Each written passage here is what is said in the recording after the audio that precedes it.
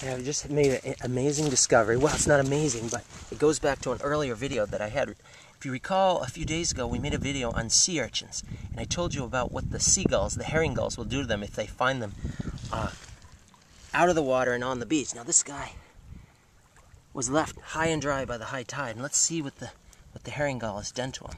He's obviously dead. His spines are all laying down. He's not moving. And he's quite a distance from the water. Now, this little sea urchin did not walk all the way up the beach from there to here.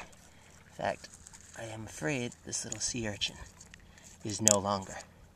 And if we look here, you will see that orangish material in there? Those are the remains of the sea urchin's guts, if you will.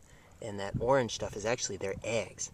And that's really high in protein and calories. And so the herring gull, who's starving and hungry all the time, they find these urchins. They're left high and dry. When the tide goes out, they roll them over and they peck, and then they extract all the innards.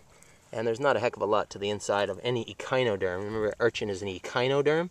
It's made up of that 5-part body.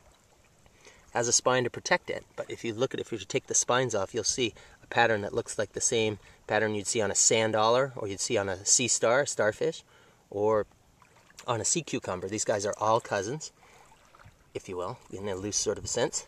If you look in there, poor little urchin. So when the tide comes in, now that this is upside down, the water will lift it up and float it up the beach, up to the high tide mark. If not, it'll lay at the bottom and fill up with water, and then crabs will crawl in, and they'll finish the rest of that. But by low tide this afternoon, this will be clean as a whistle. The spines will be on, totally dead. It's just a shell, an urchin test. So I was hoping we might discover one of those as I walked up and down the beach. That's good, because that fills out the lesson on the sea urchins. All right, well, thanks for hearing me out. Until next time, this is Tidepool Tim, headed off on the beach, looking for adventure.